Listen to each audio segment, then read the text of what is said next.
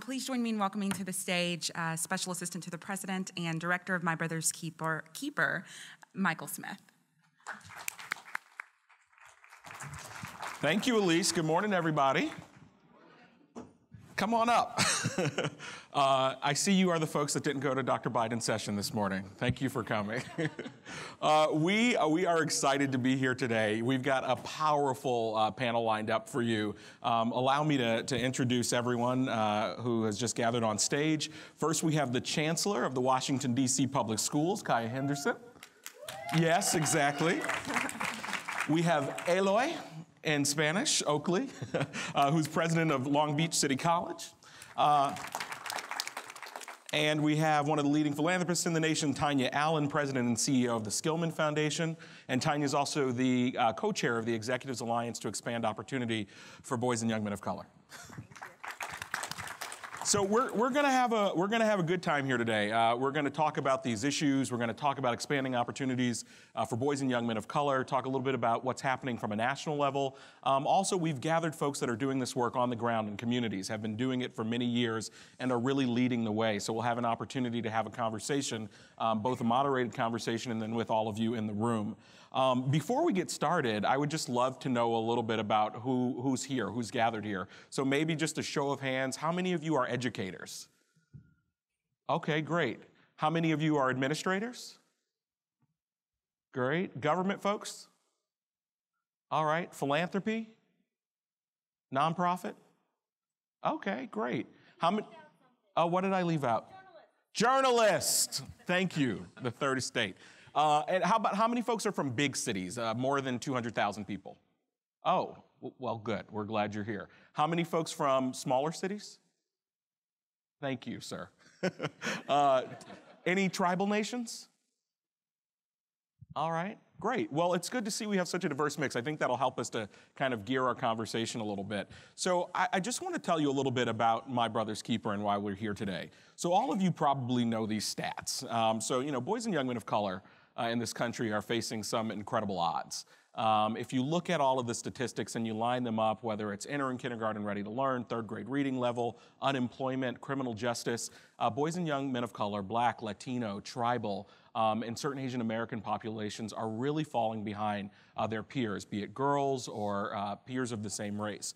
And so you look at the stats, you've got boys and young men of color are more likely than their peers to be born into low-income families, live in concentrated poverty, live with one or no parent, to attend high-poverty, poor-performing schools. In schools and courts, these boys and young men too often receive harsher penalties for the same infractions as similarly charged white males and are less likely to be given a second chance. We saw a study that was released in the Washington Post recently that said poor kids who do everything right don't do better than rich kids who do everything wrong. And so we continue to see this expanding opportunity gap. And one of the most shocking statistics, while only 6% of the population, Black boys make up nearly half of the nation's murder victim. And so when you look at these statistics and you stop and pause, you realize that as a country, we have to do something about it. At the same time, we also have to realize that boys and young men of color are not only challenges for us to address, but they're also great assets for our country. They have unique skills and talents that we have to tap into. There was actually a recent an ad campaign that came out about Black boys that said, 1 in 3 go to college, 3 out of 4 don't do drugs, 7 of 8 will not be teen fathers, 11 of 12 don't drop out. And when we look at these communities, they serve in the military at higher rates, they're active dads when they're dads in the lives, and so we have to also remember that we just have this pool of young folks that we can't afford to put on the wayside. And so My Brother's Keeper, it's about a moral obligation, realizing that America has to remain this place where if you work hard and play by the rules, we still have a responsibility to help you succeed, and recognizing that when you succeed, we all succeed.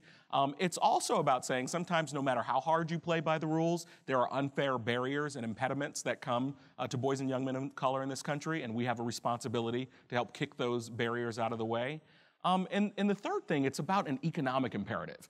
Simply if you are a business person, realizing that we cannot continue to be globally competitive if we have this many young people that are sitting on the sidelines, that we can't rely on their skills and talents. And so we have to do something about it. And so that's why the president created My Brother's Keeper. It's a year old as of February 27th. There's a federal task force that's working on all sorts of policy interventions. There is a My Brother's Keeper Community Challenge where nearly 200 mayors, tribal leaders, and county executives are agreeing to create plans to close these opportunity gaps for boys and young men of color. And there's a private sector series of parallels that are gathering all sorts of resources to invest in communities across the country. So hopefully that gives you a little bit of idea on My Brother's Keeper. And now I'm going to stop talking and start having a conversation with the folks that are really doing all the hard work on the ground. So, Madam Chancellor, let's start with you. Okay. DC is one of the fastest growing public school systems in the nation. You are doing incredible work. What are you doing to really address these opportunity gaps for boys and young men of color and making sure all youth can succeed? Well, like you said, Michael, we're seeing a lot of the same data that we're seeing across the country with regard to our African American and Latino young people. In Washington, D.C. public schools, 43% of our public school students are African American and Latino boys, and they are persistently lagging on all indicators: academic indicators, suspension rates, graduation rates, early literacy, the whole nine. And so, you know, by looking at the data, it became very clear to us that we needed to try to do something different to accelerate their success. DCPS has gone from being one of the lowest performing school districts in the country to the fastest improving. And our young men are improving as well, but not as fast as their peers. And so if you use a data-driven approach, then you have to have a different approach to figuring out why the people who are not moving fast enough, how they can move faster. And so we put together a series of strategies around improving some of the existing things that we've done that have shown really good results to try to accelerate that for boys, and then innovating around some new things, soup to nuts, from pre-K through 12th grade. What are things we could do differently to improve the outcomes for young men of color? So we've partnered with Head Start and Bank Street to do an early childhood learning pilot, where through parental engagement and professional development for teachers, we're actually working to improve outcomes for pre-K students, our African American and Latino boys in pre-K. We have an early literacy initiative where we've called for 500 mentors to come and tutor our struggling readers in pre-K through 3rd grade, and we're using programs that we've used all across the city to improve reading. Programs like Reading Lab and Literacy Lab and Reading Partners and Reach Incorporated. These are programs that we use with all of our students, but we have called to action everybody in the city to become tutors and specifically focus on our young men of color who are struggling. We're also doing all kinds of things around teacher recruitment to ensure that there are African American and Latino role models in classrooms for our young people. We have a summer literacy initiative for 4th graders, and we're opening a high school focused on boys.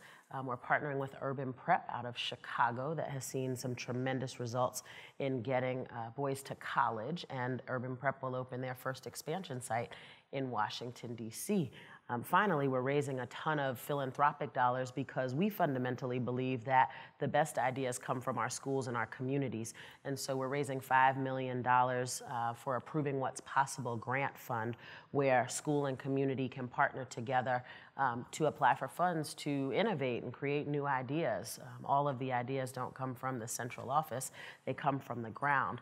I think the other piece that we're doing, which is really important, is celebrating our young men. I think far too often you hear about how terrible or what the challenge is or what they're not doing. And from, you know, everything from an honor roll ceremony, each advisory to celebrate the young men who are doing what we ask them to do, to a college signing day, to all kinds of motivational and incentivizing things. We want to help our young men know that they are indeed assets and that we appreciate them and value them. Thank you so much. You can see why I'm so proud to live in an area where we have Chancellor Henderson at the helm. No moss is growing under her feet. It's amazing. I want a quick follow-up question that I didn't prepare you for, but I think you're quick on your feet. This whole idea of investing in what works. It's something that's central to the strategy of My Brother's Keeper, and it's something that you'll hear the president talk about time and time again, that we simply don't have enough resources to keep throwing dollars at programs that have no evidence of effectiveness. And everything that you've mentioned is rooted in a what works strategy. How do you embrace that? And, a lot of communities are challenged by this idea of what works. Well, my grandmother says there's nothing new under the sun, right? Right. I think DCPS has been very innovative in trying to address the needs of our young people. And we're seeing things that are actually working. That's how we're seeing so much success. And so figuring out how you take those things that are working and put a slight spin on it to target a population just seems smarter than trying to reinvent the wheel or come up with something different. We've employed the 9th grade academy strategies as a way to improve our high school outcomes, and we're seeing tremendous results. And so then the question that we're asking ourselves is there a way to tailor the work that we're doing in our 9th grade academies for our young men of color so that they can see even more success more quickly? It's not always about reinventing the wheel or creating something totally new. Sometimes, a key portion of, we say we engage, improve, and innovate, right? So we engage the community to figure out what it is that they want us to deliver. We improve on existing research-based strategies that are happening in the district, and then you spend some portion of your time innovating, right? But you don't shoot the whole wad on innovation, right? Because if you're truly innovating, there's a lot of failure that happens with innovation. And so I think the smart bet is you take the strategies that are working and expand, and you save a portion for the real innovation. And that's the way we're approaching this initiative. Fantastic. Thank you, Chancellor. President Oakley, let's go to you. So you are at the helm of Long Beach City College, which is an incredibly diverse community college that's in the heart of Long Beach, California. You've got a high percentage of Latino and AAPI students. You've got all sorts of student and academic support programs. Can you tell us a little bit about what you are working on in Long Beach that's really helping, especially with the incredible diverse population that you have? Well, first of all, and thank you, Michael, we celebrate our diversity. We see that as an asset to the community of Long Beach. And we have this thing in Long Beach called the Long Beach College Promise, and we appreciate that the administration has taken some of that name for the America's College Promise. But we really focus on owning every student from day one. We are a community college, but we are partnered with our school district, Long Beach Unified, which is the 3rd largest school district in California, and we're partnered with Cal State University Long Beach, as well as the city of Long Beach. So we really focus on every student that comes into our schools from day one, from pre-K all the way to higher ed. We own them from day one. Every 4th grader takes a tour of Long Beach City College, spends a whole day there. That's nearly 7,000 students. Every 5th grader takes a tour of Cal State University Long Beach. So from the very beginning, we make it clear to everybody that they are not only welcome, but they belong at one of our higher education institutions. And we involve the city and all the nonprofits as well. So we really see this as community impact. This is not just the school district passing off the kid to Long Beach City College and then we pass them off to the university if they even get there. No, we own them from day one and we take responsibility for them. And so it's really a community initiative. The Long Beach College Promise is a community promise to every one of those students, regardless of where they're from. And as you said, we are a minority institution, but that is our economic asset. We want those kids to grow up in Long Beach, we want them to succeed in our schools, and we want them to stay and help our economy thrive right there in Long Beach. Fantastic.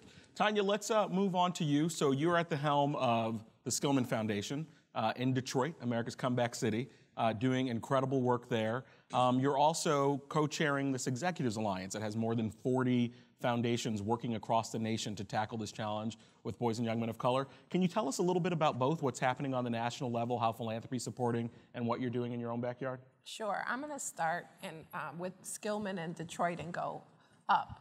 The Skillman Foundation is a children's foundation in the city of Detroit, and we decided that we were going to make significant investment in neighborhoods. And as we did that, we began to talk with parents. And one of the things that struck me in those initial conversations is that when we were talking to mothers in the city of Detroit, they all basically started to say the same thing: help us save our boys. And every time I think about that, it makes me emotionally get even more attached to this work, because here were a set of women who loved their children, were doing all that they could, but the constraints and the barriers and the systemic issues around how boys were interacting with systems challenged their ability to be good parents. And so as a result of that, the Skillman Foundation started to make significant investment in boys of color.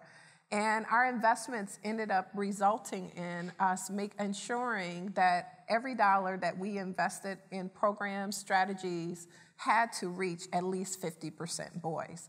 And now that may not seem like much, but just think about this, is that when we talk about all of the programs, all of the things that happen in school systems, et cetera, what ends up happening is that you self-select into those programs mostly. And most of the time they are girls. And boys are not there. And so programs have not built the competency to actually serve boys well. So one of the things we wanted to do was say, if you're supposed to serve them, then do it. And do it really well. And so we try to provide supports to them and to lift up the best practices around the work. And we started to integrate that work into the work we were doing in high school reform and innovations. And as a result of that, what we saw by adding these programs and deep supports to strong curriculum, a more rigorous educational setting, a more caring setting, that we saw graduation rates increase for boys in these neighborhoods by 20%. And it was, and we saw it over a 5-year period. So it became really clear to us that, this is low-hanging fruit for us in terms of our country if we really make the investments and we provide people who will support these young men as they're growing into men to be successful. And so our work as a foundation really because we probably started some of it earlier than many foundations across the country. We were very much in the beginning of a lot of the national conversations. And so we joined with several other foundations to establish an executive alliance for boys and men of color.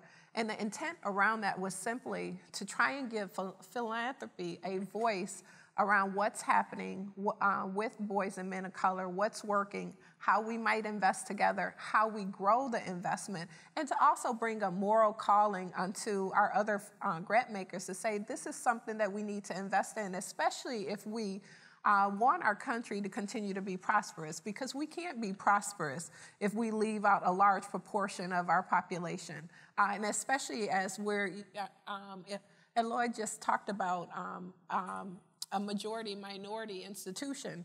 Well, soon we're going to be a majority-minority country.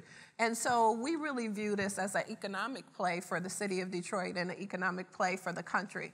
And so the last thing I would say about the Executive Alliance is that many of the members of the Executive Alliance joined with the president to launch My Brother's Keeper. We made a commitment of $200 million over 5 years that we would invest in issues related to boys and men of color. And over the last year, we've actually made investments of about $100 million in communities across the country. And so we're looking at these issues from a systemic approach, as well as a place-based approach and a programmatic approach, and trying to figure out how we lift up what's working in conjunction with the White House so that we all of us are equipped to do a better job for this particular population in our hometowns.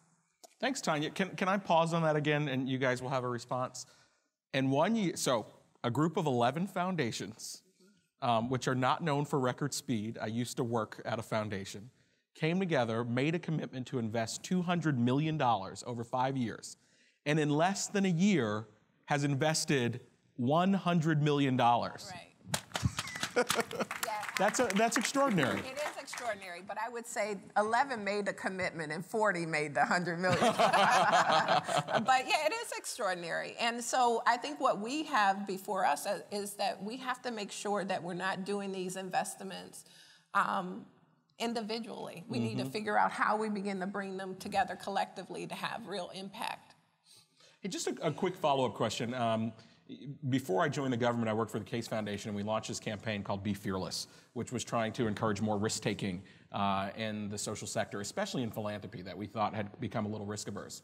And one of the elements that we found were common amongst fearless change makers and successful social change movements is that they made big bets. Daryl Hammond has this bet where for Kaboom, every child will have a play space within walking distance to him or her. Malaria No More said they will eradicate malaria by 2016 in sub-Saharan Africa. And I feel like across all of your talks that you just gave, I heard big bets for your communities or for your work. Can you just talk a little bit about how you come up with those and why that's important? Anyone who wants to take that. I mean, I think in order to get everybody involved, you need to really show a vision and really paint the picture of what this community, our state, what our country will look like if we just engage in this issue and really leverage all the efforts. Because, in our community, just like every other community, there's a lot of players in this space. They're all trying to do work. The nonprofits, the schools, higher ed, city government. But if we paint a picture and challenge everybody to come together and leverage all these efforts, then we can see really big improvements beyond sort of the day-to-day 1 or 2% increases here or there, really see the kinds of increases in higher ed attainment and successful job placement that we need to see in order to see this issue resolved. Yeah, I mean, I think, when you're solving intractable problems, you need big ideas. Big ideas, I think, help motivate people and inspire people to do things differently. At the end of the day, right, we're all doing our best, hardest work, and it's not giving us the results that we need. And so how do you inspire people to do something very different? You've got to have a very bold approach. And I think, we announced that we were doing this Empowering Men of Color initiative, and we said we'll go out and raise $20 million over 3 years. And first of all, $20 million, people were like, huh? Okay, wait, hold it. And literally in droves, people came out, and at first, some people were like, well, we're already doing that. And I'm like, well, if you're doing it, we wouldn't have these results, right? So what are you gonna do differently? And I think it's inspiring people to do something very differently than the work that they're doing, that the big ideas help to move. And even in your call for 500 volunteers to be literacy partners, you said you blew through that in a week? Yeah, in the first week, we had more than 500 people who expressed interest. So, interest is interest, right? Then you have to fill out the form, and then you have to get cleared through a background check and all of that jazz, right? So we've got over 1,000 people who've expressed interest, and we're processing folks and literally putting them in classrooms. I have way more than 500 young people who could use tutors, and so we will continue to, keep the call going and keep people. I mean, in an ideal world, everybody in my city who has a couple of hours of extra time should be trained as a reading tutor and should be tutoring our struggling young people. When the whole entire city takes responsibility, then we get to the point where we don't have struggling readers over the long term, right? So let's start with 500. It seems manageable, and then you blow that out the water and people start believing that you can do more. And that's what we need, a sort of sense of possibility about what has been an intractable problem. And I think I often think about this is how many of you guys work really hard? How many? All day, every day. No, you don't. I know you don't. No. I mean, well, here's my approach around this. If I'm going to work as hard as I do, if I'm going to lose sleep over this, then I'm going to do it so that we're going to have some real impact and not have some marginal impact. And so I'm just trying to use my time well. So when I think about, and I actually do think about this really simply, like if I'm away from my daughters or my husband, or if I'm spending time doing this work compared to other things that I think are crucially important, then every minute has to matter. And then I think the second thing is that I don't know if this work is as bold as it is doing the right thing and being courageous, being willing to say and put your name on the line that this is what needs to happen and trying to drive towards that. And I think most people are looking for courageous leaders. They want that. They want to have an impact. And when they see somebody who says, if you were doing it, we wouldn't have these outcomes. So now we're going to do this. Then they're going to be drawn to that leadership, and they're going to be drawn to that courage because they too want to make sure every second of their time is used to make the greatest impact and not have some marginal improvements. So true. Thank you. Chancellor Henderson, I want to go back to you. So there's this Council on Great City Schools. Everyone here, I assume, knows about it. You know Council on Great City Schools? Raise your hand. Yeah. So it's really funny. So Council on Great City Schools is this coalition of large urban school districts. And I asked Mike Casserly, who's the executive director, if my hometown was a great city, Springfield, Massachusetts. He said, it's good, but not great. Talking about a bold leader. So the Council on Great City Schools created this commitment around My Brother's Keeper and has more than 63 large urban school superintendents and chancellors that have agreed to an 11-point pledge to really address these issues around boys and young men of color. Can you talk a little bit about that alliance and what that's meant for your work? Sure. So the council actually, probably a year to 18 months before My Brother's Keeper was announced, really did a lot of research, spent about a year and a half researching issues around black males in large urban cities and the lack of educational attainment, the barriers, and what we needed to do to respond to that. And so we had been studying as a group. This is an association of the 50 largest or 75 largest urban school districts in the country. And so we had been consumed by this because all of our data shows the same information and had been putting together a research platform and an action platform. And then the president sort of challenged us and said, all right, My Brother's Keeper. And we said, we're ready. And 63 of us stepped up. We signed a pledge to create strategic plans within our districts to address this issue. And it's been amazing to be in what is a large professional learning community around this. So the council helps us, we share strategic plans. At every single council meeting, we bring in experts who help us to learn about best practices, who have courageous conversations about the data that we're seeing in our district. And so it's kind of like having a working group of people who are doing the exact same thing in lots of different ways. And so we're able to learn from people like Oakland, who've been doing this work for, the last 5 years or so. And they're able to provide technical assistance and training and help to people who are just getting started. But literally, I think the collective impact of 63 large urban districts all doing this work together will be mind-blowing when we accomplish results. Really amazing, really amazing. President Oakley, I want to talk to you about data and evidence. There's this quote from Einstein that says, the definition of insanity is doing the same thing over and over again and expecting different results.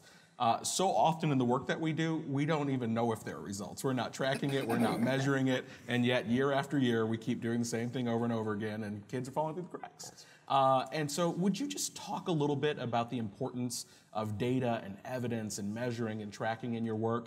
And it's hard and expensive. How do you do it? Well, let me begin. I love another quote, which is, you get the results from the system that's already designed in front of you. And so we are getting the results that we designed for, unfortunately. So what we're trying to do is share data across systems in Long Beach. From the time these children and these boys get into school, we're tracking them. So I can tell you exactly what all those 7,000 fourth graders, how they're doing in their classes.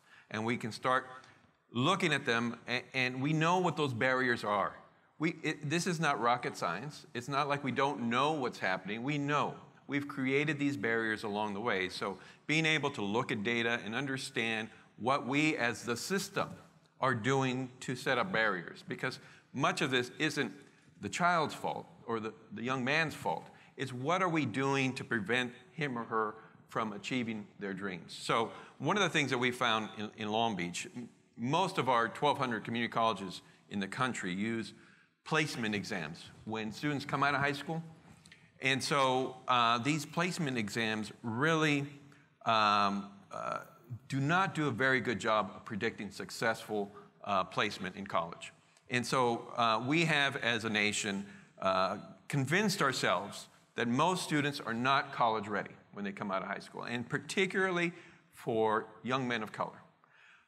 This is a common theme. 70% of students throughout the nation come to college needing some sort of remediation. And of course, what does that mean? That they're going to spend 3-4 years in some sort of remedial classes.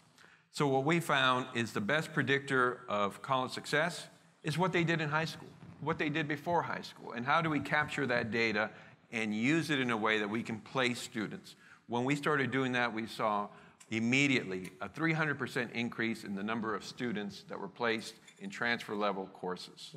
And of course, the largest percentage of that was students of color and young men of color. And once you give them that chance, they succeed. So we were able to do that because we captured the data, we were able to use the data, and we were able to really convince ourselves that the way we were assessing them before was wrong. And we had to then trust ourselves that these kids could do the work and they could succeed. And I think that's the barrier that we set up.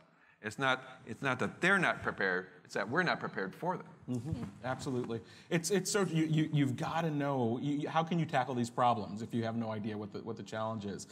Kai, I wonder if what you're doing in DC around data and evidence. So I mean, part of it is the disaggregation of data, right? The subgroup disaggregation taught us a lot about special ed kids, about ELL kids, about kids of color through No Child Left Behind.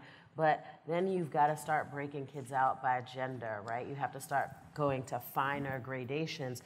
And I think that's when we started to see that different young people are having radically different experiences in DCPS, even though everybody is moving up. I mean, some people are moving up sharply and some people are moving up very slowly. And so we've now shifted to the point where we have an equity scorecard where we look at a number of leading indicators that you'd look at in any school district, but we're disaggregating specifically for African American boys and Latino boys, right? We're now cutting our data to look at kids by different races, different genders, all kinds of subgroups, because we want to make sure that we are meeting the needs of all of our students, right? We know that data can mask what's happening for different kinds of kids, and so you've got to be courageous enough and diligent enough to make sure that you're asking the right questions all the time so that you see where the problems are, and then you can begin to address them. Thanks. I'm curious, there are lots of educators in the room. How many of you think your school districts do a good job with data and evidence? Okay. How many of you think there's work to be done? Really interesting, really interesting. I wonder if you can just yell it out. For those of you that think you're doing a good job, is there a certain tool or is it a person? What do you think has made the difference for you? I wasn't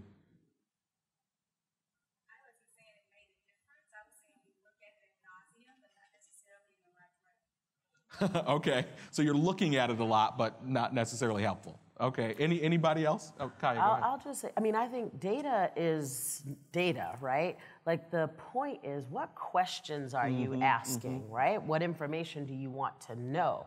And we're just producing data en masse and hoping that the data will tell us a story. Well, we have to understand what we want out of the data, what we want to know. And I think that drives more useful data, right? Not just this mass production of information, because there's lots of information out there that you could spend a lot of time and energy pouring over, and it won't tell you anything if you don't know what you're looking for, what you're trying to find out. And the other thing I would add to that is that you have to be willing to make the pivots once you see the data. And so what I find with our investments in many of the schools that we're working with is they are learning the data, they understand the data, they're asking some of the right questions, but they're not nimble enough to make the adjustments that would actually change the data, or they don't have the kind of professional development that allows teachers to make the pivots that they need to make. You know, Mayor Bloomberg started a program in New York called the Young Men's Initiative. Any New Yorkers here? Wow, hello, New York. So Young Men's Initiative, it's a few years old. We actually recently profiled it in our one-year My Brother's Keeper report. But the mayor got folks together, and de Blasio has continued this, but he got all his cabinet chiefs together and said, we're going to come up with a set of common measures, and we're going to track our kids, we're going to track what's working and what's not. You're going to meet with me once a month, and we're going to make funding decisions every month.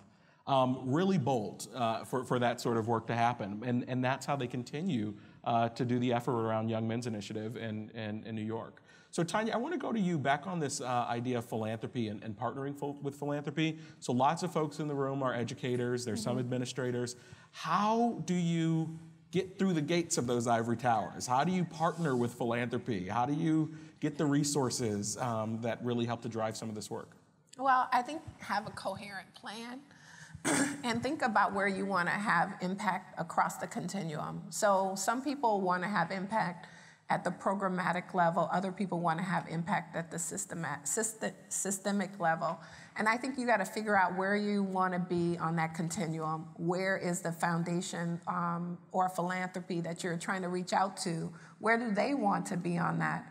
And then I think you have to engage them in partnership. I think that a lot of times foundations, they set up this protocol where you come with a good idea and they sit in judgment.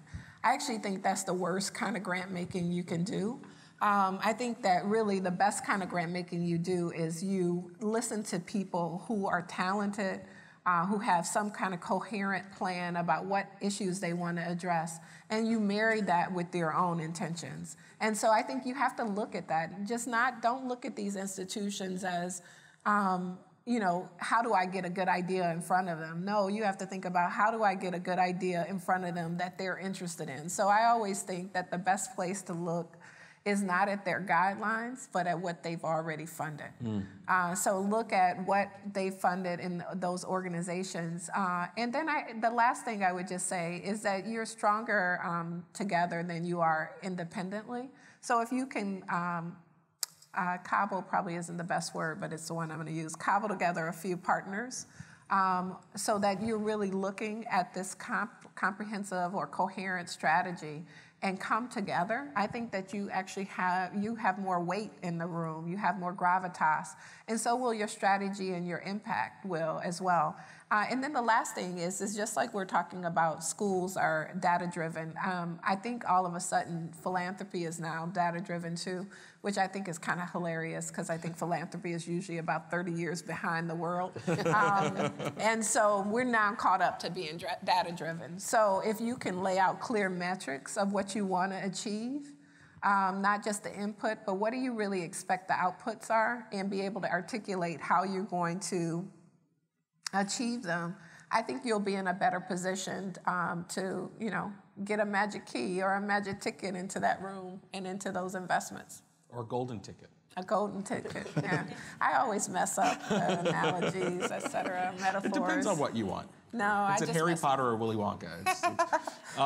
So Tonya, I love this idea of what is the word you use? Cobble together. There's this idea of collective impact that's really taken off in an interesting way.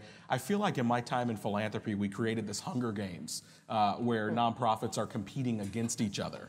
And so, the idea of collaborating with someone, we're competing for the same scarce resources. Do you think we've flipped to where foundations are now incentivizing folks coming together and thinking as a unit? I wouldn't say that we have gotten there, but I think that many foundations are looking to do that, and I think the Executive Alliance is an example of that. I mean, we're coming together because as much as foundations sometimes say, we want you to collaborate, you very rarely see any foundations collaborating. So it's kind of, it's not what's good for the goose is good for the gander kind of thing.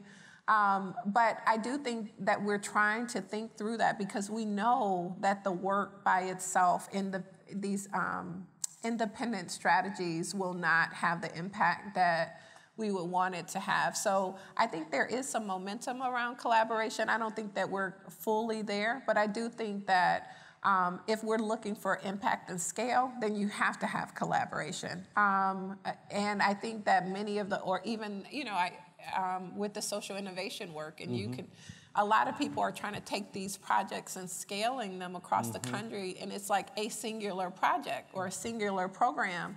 And I think that there's some success there, but I think they're struggling. Many of these institutions are struggling when it's a singular project or a singular entity. So I would say, I think we're leaning in that direction, but I think as much as we're pushing our grant partners to lean in that direction, I think philanthropy needs to lean in that direction as well. And I think when we do that with each other, when we do that with private sector, like My Brother's Keeper, the more impact we have. And so one just quick example is that we at Skillman have been investing in youth employment as a part of our Boys of Color strategy, trying to make sure that young people have jobs that are available to them. And we started off when we put $500,000 on the table, and then we knew that wasn't enough, so we ended up going to all of these other philanthropic partners to move the needle. And we were able to get maybe about close to $4 million in investment from private partners that created about 3,000 jobs, and many of them employ young people themselves. And now we're now taking that and leveraging the municipal government to put investment in. Now that we're out of bankruptcy, we can afford to do this. So we have gotten them to put resources in. And I just think, leaning in on collaboration and metrics. And the last thing I would say about this is that, our aim is to have 6,000 summer jobs, which is double the number that we had last year. And, our team is on the line with the mayor's team and everybody else's team every morning at 7:30 doing a head count on the number of jobs that we're getting. And, holding the private sector accountable, not just in the philanthropic sector. So my thing was, we just came out of bankruptcy. We just spent all these millions of dollars with all of these law firms, accounting firms, consulting firms. If you're any of those, no offense. But I said, so what's your return investment? How many jobs are you gonna, since we employed everybody at your shop for the last year or 18 months, now what is the job? How many people are you gonna employ in Detroit? And I think that's the kind of thing we need to see more often in philanthropy, as well as in the nonprofit sector. I love this boldness that we're hearing from the panelists. And you've just gotta be bold, you've gotta go for it, because if you're not, you leave so much on the table. I'm going to ask Chancellor Henderson one more question, and then I'm going to come to your questions. And there are mics throughout the room, so if you want to start queuing up at the mics, feel free to do so. So Chancellor, let's talk about the women and the girls. One thing that surprised me when we launched My Brother's Keeper is there was some early criticism of why there wasn't a My Sister's Keeper. Our response at the administration is, the Council on Women and Girls was one of the first things President Obama created. And now there's an interagency working group around minority women and girls. There's a report that's out there. And we really see My Brother's Keeper as tackling this specific challenge around boys and young men of color, but being a raise all boats strategy. How do you look at the issue of the role of women and girls and the focus on boys and young men of color? What's interesting is Tonya's experience around mothers saying, save our boys, right, is similar to our experience. When we announced our Empowering Men of Color initiative, sororities were the first people who raised their hand and said, we want to volunteer, right? Women stepped up and said, the best way to save our families is by saving our men. And we were moved by that.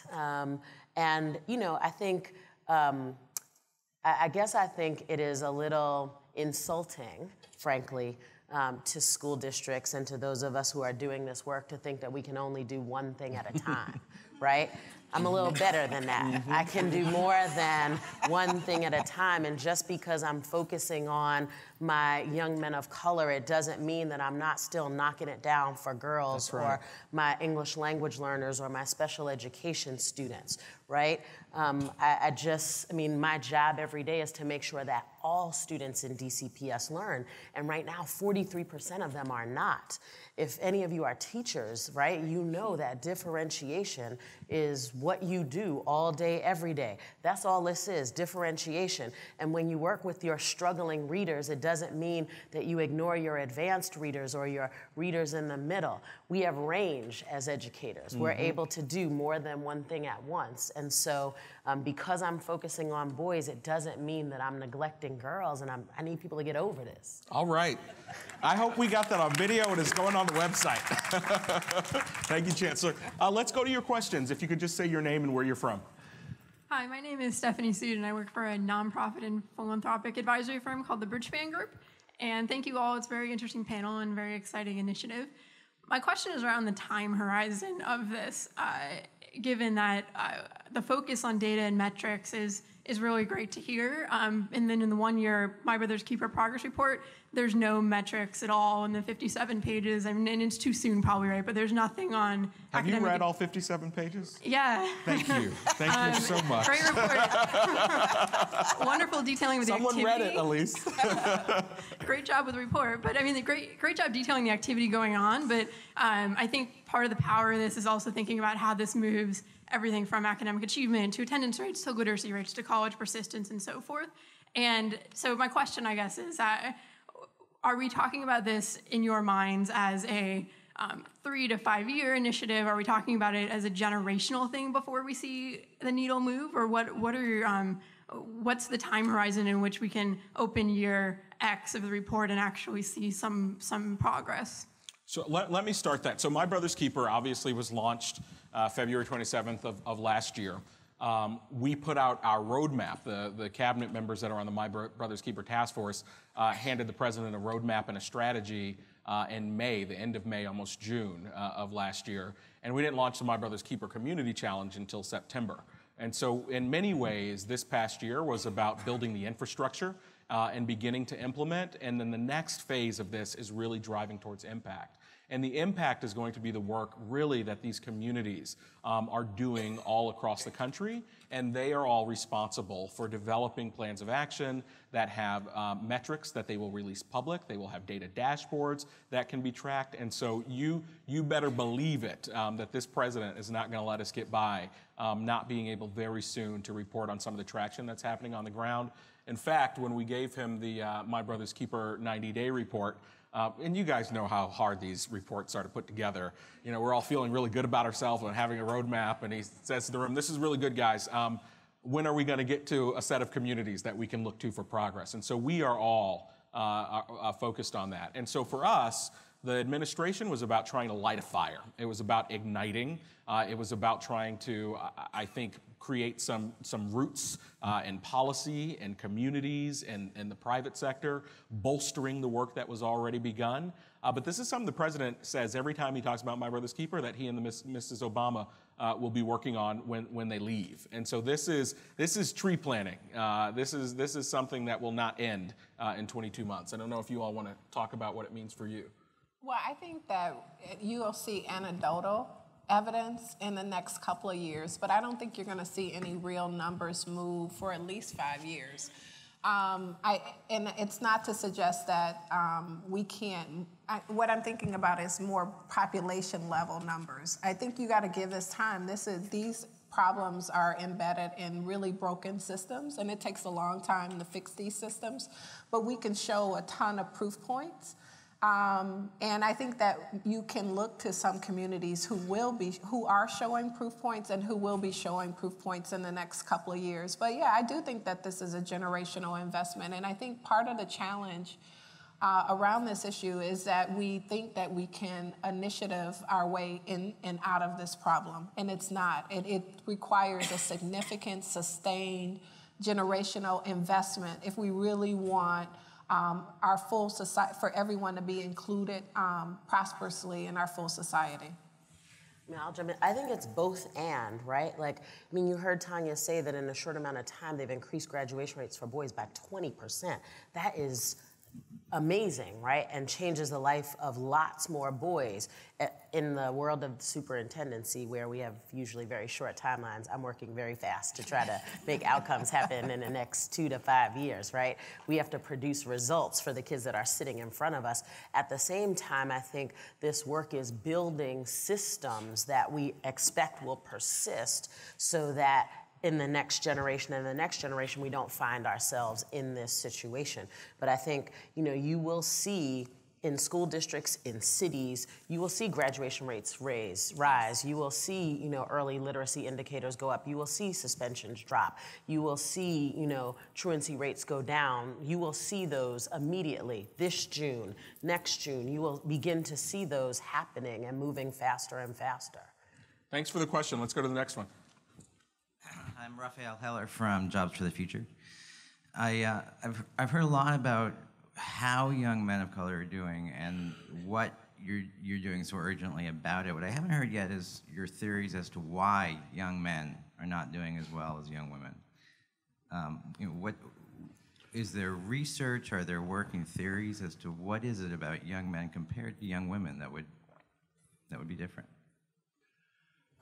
From my perspective, looking at what goes on in Long Beach, which is part of LA County, which is one of the most diverse counties in the nation, it all comes down to economic situation, to opportunities in communities, and really it's about poverty and opportunities.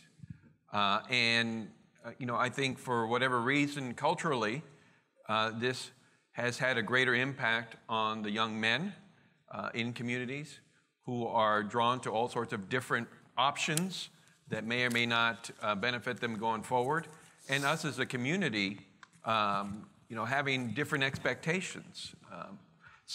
I don't know. I haven't seen one working theory that I think nails it, but at the end of the day, it's really about opportunities for these individuals at the earliest ages and the kinds of expectations that we have of them. If we set the bar low for them from day one, they're going to perform to that bar. We need to set the bar high for them from day one, and they will get there. And I think somewhere along the line, we decided that they are not going to be successful. And, quite frankly, that's a bunch of horse manure. They are going to be successful. We have to give them the opportunity to be successful.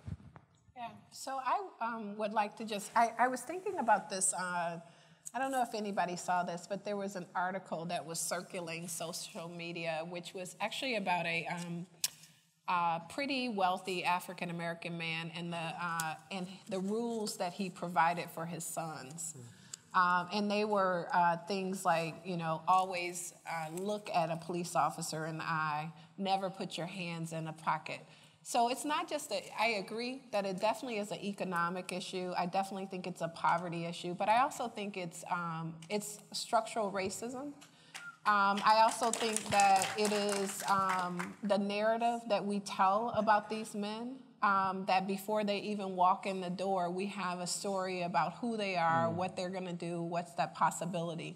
And I think we got to start, we have to start breaking down each of those barriers and not collapsing them. I mean, so yes, we got to deal with poverty, absolutely. And yes, we know we have to make sure that these young men have economic opportunities. But when we talk about poor young men, we're not talking about, I'm just thinking about a young man in our community. His name is James. He works 3 jobs, and he's a senior in high school. He's really worried about going to college because if he goes to college, then nobody in his house is working. Nobody tells James' narrative. Mm-hmm.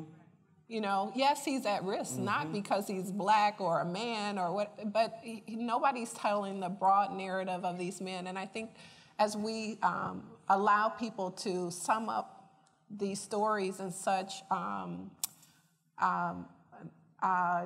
narrowing ways, I think that we do ourselves a disservice. Thank you, Tonya. Next question. Good morning. My name is Cyrus Heckmat. I'm from Los Angeles. I'm the founder of examperformance.com. Mr. Oakley, you mentioned about opportunities for success. It appears to me that issues in not able to reach your opportunities or your maximum potential, whether it's students in the My Brother Keeper program or American students who are, quote, falling behind in the PISA rankings when compared to other countries, a lot of that has to do with motivation. While you may have the opportunities for success, the student needs to embody the right mindset to motivate themselves to achieve what you are giving them the opportunity to reach. And studies by Dr. Carol Dweck and others like Jeremy Jamison show that by improving motivation, mindset, you can also improve self-efficacy and lower dropout rates, as well as help overcome stereotype threat. This is something which you are the educators that you know of. Myself, I'm a real estate developer. I'm an attorney, and I helped create a company for my social giving cause to help motivate American students to achieve. And on that note, have brought a team of doctors who work with Olympic athletes to help accomplish that. How can I get my program into your hands to help your students, whether it's through a pilot or free of charge? Well, first of all, to your point, there's a great saying that if somebody knows that they can catch a bus, they're going to run. That's the motivation. So if they know that they can achieve in education, if they know that it's possible and they believe it, they're going to run. So we need to ensure that there is a systemic structure in place that allows for the motivation that you talked about.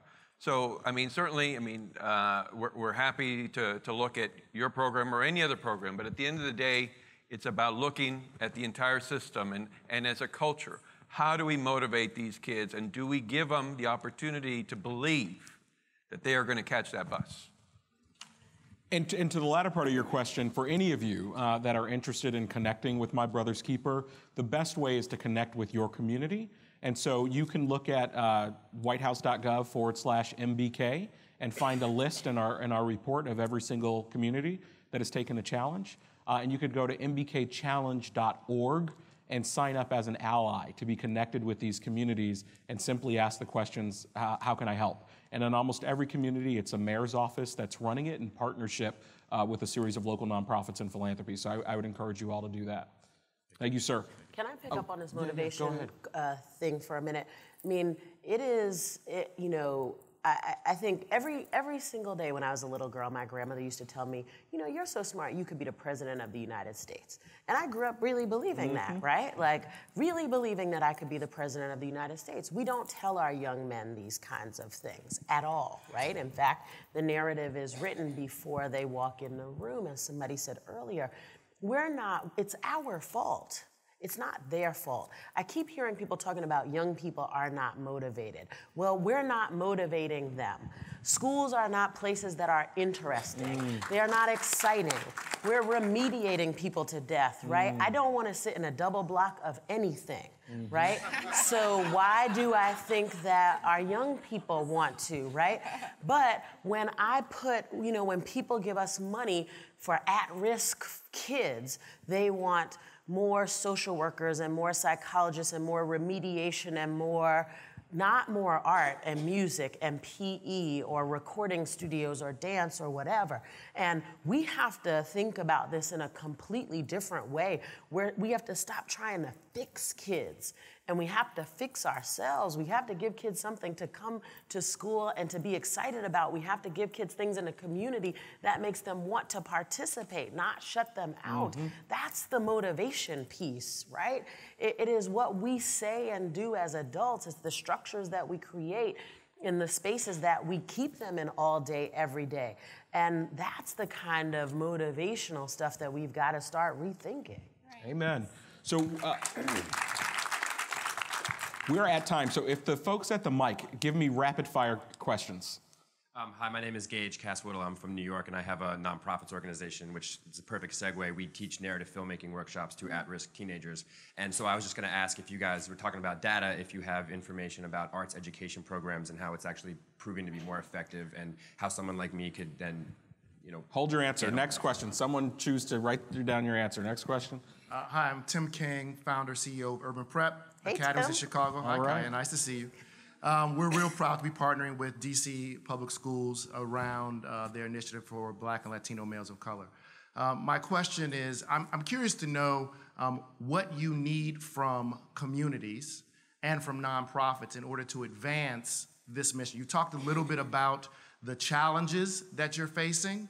What about the opportunities that exist for individuals and nonprofit organizations to help you move things forward? And finally, pitch, I'm doing a Future 15 session at 12:50 that's focused on changing the narrative around Black male achievement. So if you're interested, room 15, see you there. Good job. Who wants to take the data question quickly? The arts question? So what we have found, because we've actually invested a lot in arts education, is that if young people actually have the ability to do a couple of things. One, work with an artist.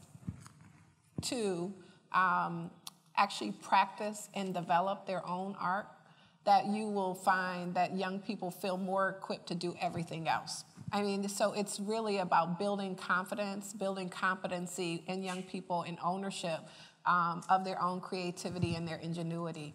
And that's what we've seen in our data. And so what we find is that, if I could just riff off of this for 1 second, because I think Kaya's point around this is that arts education, in my mind, is about creating solutions, and usually most of the strategies we have are about fixing problems, and we got to flip that if we're going to be successful. Yeah. All right, 30-second answer to the last question. Yeah, we've plowed millions into requiring an art teacher, a music teacher, a PE teacher, a foreign language teacher, a library in every single one of our elementary schools, every single one of our middle schools, and now high school will move forward with requiring 20 different electives at every high school. Why? Because you have to make those kinds of investments, because that's what is going to help keep students engaged. That's what's going to help develop imagination and creativity. And so you put your money where your mouth is. If it's important to you, you do it. And you resist this narrative around budget cuts and all of this other kind of stuff. I had to close 13 schools in 2013, 15 schools in 2013, and I took the $8 million that I saved and plowed it into ensuring that there's an art teacher in every elementary school, that there's a, right? So yeah, okay, you make tough choices and then you invest in the things that are really important. All right, we've got to close. We're 5 minutes over. Please thank our incredible, fearless panelists. And thank you all for being here today.